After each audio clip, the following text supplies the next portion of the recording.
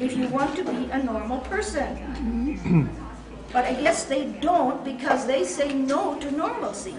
They're denying it. And I think partially in some ways. Yeah, I have a question too for you. What are the stages to introduce homosexual lifestyle into society? Because when I was a young man, and I'm from Europe, from Germany, that was some sort of forbidden. And I had not so much contact with this. But when I was in my 30s, and I flew the first time to New York, I saw they had a parade there. And I was quite appalled about this, what is going on. And the worst thing was that when I flew back, they were with me in this aeroplane. And they had all this nice caps on and this little paper trumpets there, and they were having a party in this airplane. What are the stages to introduce homosexuality in a society? For example, Russia is opposing it, but not quite, because there's something going on that there is a stage of acceptance going on right now. Yeah, I think, and Susan can talk about this as well, but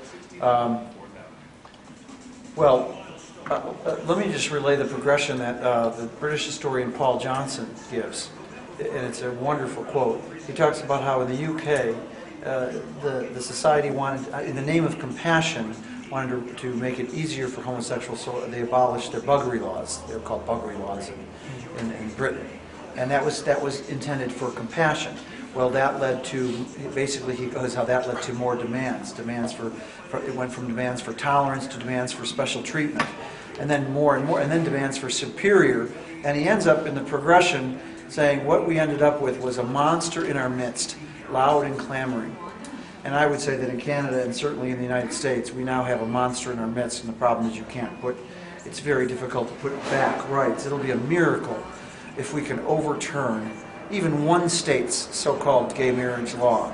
But I think when you look at the United States, I've been reading gay history lately, and it's very interesting to me that what we call homofascism was basically the modus operandi after the so-called Stonewall Revolution. There was homosexual activism before Stonewall, but after Stonewall, they started doing what is basically, they only do in a more sophisticated way now.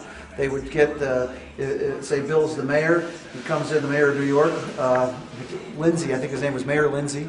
They basically ruined his career. Every time he'd be in a public venue, some homosexual activist would get in his face and say, "What about the homosexuals?" Start screaming at him. They would disrupt talk shows. They disrupted Dick Cavett show, which was the biggest show at the time. And what did Dick Cavett do? Rather than somehow punish them for disrupting his show, he rewarded them and said, "Hey, why don't you come on my show and we'll talk about it."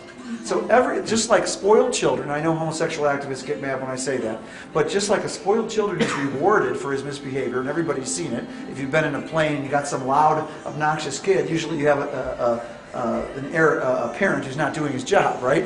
So the child is rewarded for his misbehavior. Every time the homosexual activists engage in this sort of homo-fascist, uncivil behavior, shouting somebody down, disrupting somebody's show as if they're entitled to disruption and to incivil behavior, every time that happened, they were effectively rewarded by the establishment, whatever it was. And that's exactly how it is today.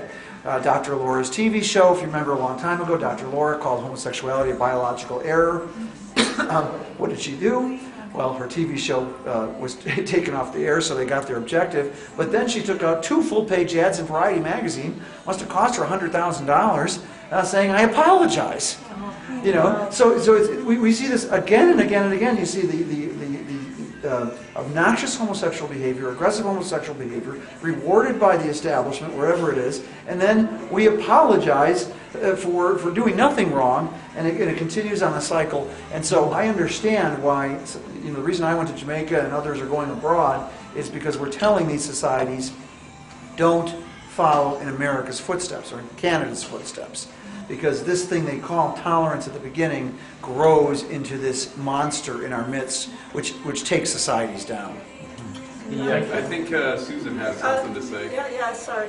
And I just wanted to add to that, but we do have hope because some of us have gone lobbying in Washington, D.C. with their organizations in the United States.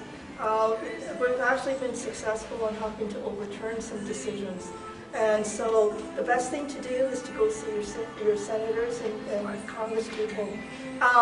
But also too, can I just give a short story? Okay, we've got 5 minutes left. Okay, very quick. Okay. I went to Ottawa this week, over the last 2 weeks ago. I went to Ottawa and I didn't know why the Lord sent me there. I found out that Bill C-279 was being discussed after the second reading. Bill C-279 is talking about the transgender issue, and I found out through a senator that they're going to have a meeting the very next day after I got there. So, so him and I discussed about some of the issues concerns that I had, and what happened. I was in the meeting, the Senate meeting, with 12 senators. There was seven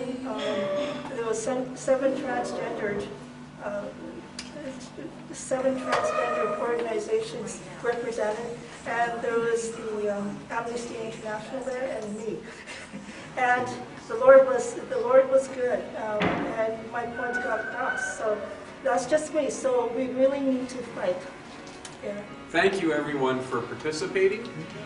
Please pray for Peter and I as we go on trial on Tuesday.